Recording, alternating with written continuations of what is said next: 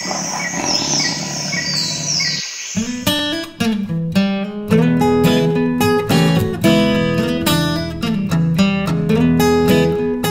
Mark Lyon here with Lion Horsemanship. Today we're going to show you a little tip on making it a little easier to feed your horses. Hope you like it. So this is something that ranchers have been using for a while. I've used them for quite a few years and it's really been helpful, but I thought there needed to be some modifications. And so this is a nose bag. Some people call them a morel bag, a feed nose bag. Anyway, it's a bag that you hang on the horse's head, and it kind of gives him a little bowl, his own personal bowl of feed. And so it comes in handy in several areas. Now the thing with some of these is the bottoms wear out because, you know, they get them a little wet in the dew or in the grass, or they dunk them in a puddle of mud, or maybe it's muddy and that's why you want them to not spill the feed on the ground, and so they get mud on the bottom and then they kind of wear out, and they'll rub the bottom on the ground and it kind of wears the bottom out.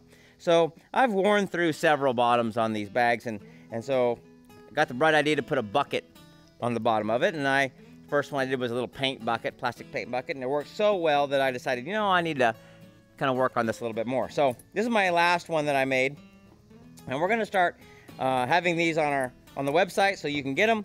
Otherwise, you can just kind of improvise. You can use maybe a great big extra large pair of jeans, a leg of a pair of jeans over a bucket. Kind of does the same thing. Now what you want to have is you want to have some holes in the front so that the water gets out, because if your horse tries to drink, then, you know, we don't want him drowning in there because it's going to fill that bucket up with water. And so when they raise their head up and they kind of go like this, we wanted that water to, you know, come out the bottom and also to be able to come out these holes, so it kind of, you know, lets the water out and also gives them a little circulation there where they can breathe and get some air in there. And so it kind of little ventilation hole and allows the water to come out if they were to get some water in there. So that's kind of what it is. And so I'm gonna put some feed in this one, give my horse a little feed, and show you how it works.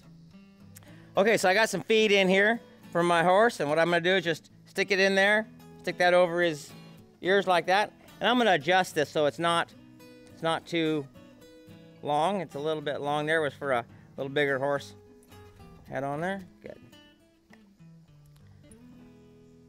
So it lets him kind of eat out of his bucket there. Now there's some benefits to having this. One of them is they can't drop their feed. You know, you have a horse, maybe he's getting a little older and his teeth aren't real good, or he's just a messy eater and he just spills feed out there. And so this keeps it, if he drops it, it's just gonna fall back in that bucket and just wait till he picks it up again. So you save a lot of feed. You don't have it spreading around out there on the ground. And the second thing is if you're a place where it's really sandy, you know, you don't want them getting sand colic, so you can feed them in this bucket and they don't get any sand in their feed. And if they spill some on the ground and they're trying to pick it up out of the sand, they don't get some sand in there. And so it kind of helps with sand colic too.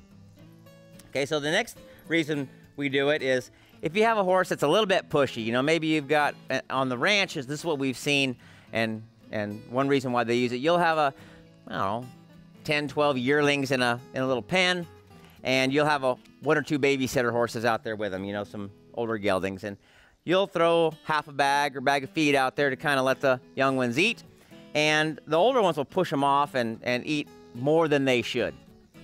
So you can put something like this in there, give it to the older ones, and that way they can't run the young ones off because they can't bite them and they can't steal the feed. So they'll eat their own feed and not eat any more than they should, and they'll let the other ones eat. The other thing is if you have a horse that maybe needs some medicine, maybe he's got SMZs or whatever medicine you want to give him, and maybe he doesn't like the taste of the medicine, so he goes and runs the other horse off of his feed. You've got a bunch of hanging buckets or whatever on the side of the fence there, and you feed them all in a pen.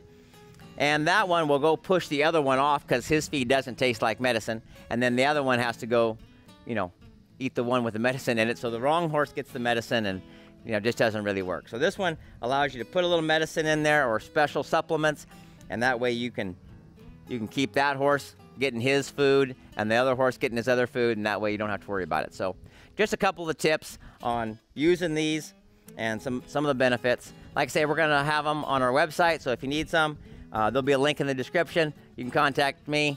We'll get you one or two and help you feed a little easier.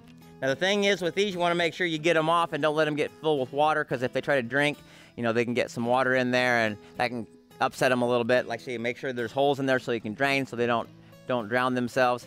That's always a bad situation there. So just kind of be aware of those like cons or things you need to be aware of. But other than that, it's a really good system that really allows us to feed different horses different feed. Hope you like it. Talk to you next time.